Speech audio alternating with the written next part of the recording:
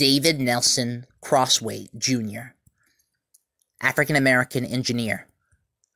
Born 1892, died 1976. David Nelson Crosthwait, Jr. was a mechanical engineer who specialized in heating, ventilation, and air conditioning, or HVAC. During his long career with the S.T.E.M company, his research led to innovations in the field, and he received over 30 U.S. patents for HVAC apparatus.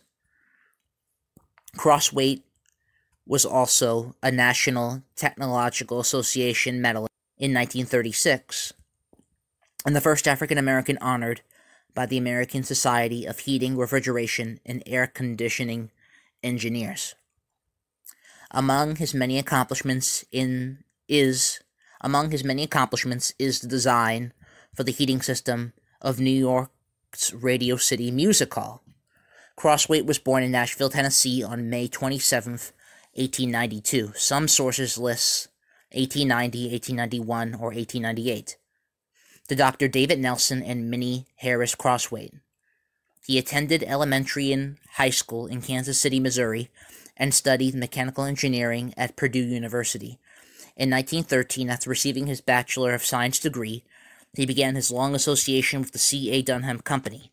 At Dunham, Crosthwait progressed from engineer to engineering checker in 1915 to research engineer in 1919.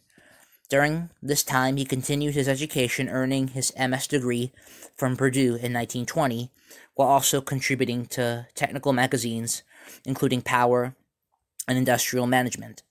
In 1925, Crosthwait was named Director of Research, and 5 years later, he was promoted to Technical Advisor.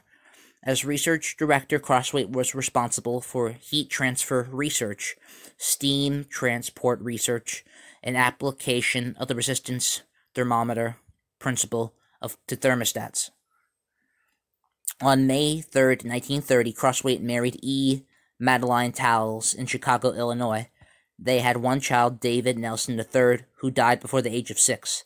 Madeline died in August of 1939, and 2 years later, Crosthwait married Blanche Ford. From 1930 until he retired in 1969, Crosthwait remained a technical consultant and advisor at C.A. Dunham, which later became Dunham Bush.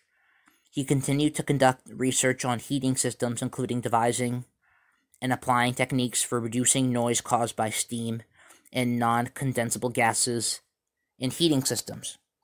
Additionally, he was responsible for product and process development applications and the policies regarding these developments. Crosthwait continued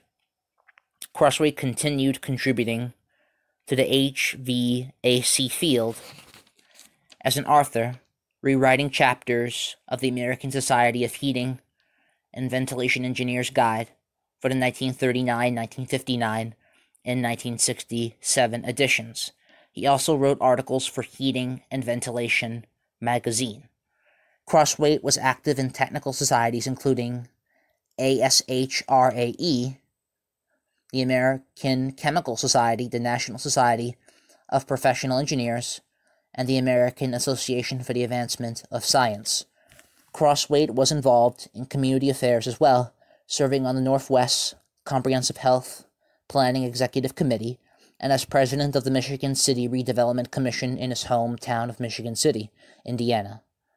He was also active in the Masons, having held the positions of Grand Junior Warden and Grand Senior Warden. In addition to receiving the NTA Medal, Crosthwait became the first African American to be honored for excellence in engineering when he was made a Fellow of ASHRAE in 1971. In the spring of 1975, Crosthwait was honored by Purdue University with an honorary doctorate in technology. He enjoyed studying history, reading biographies, and listening to classical music. Crosthwait died on February 25, 1976, after a brief hospital stay. Citations are in the description.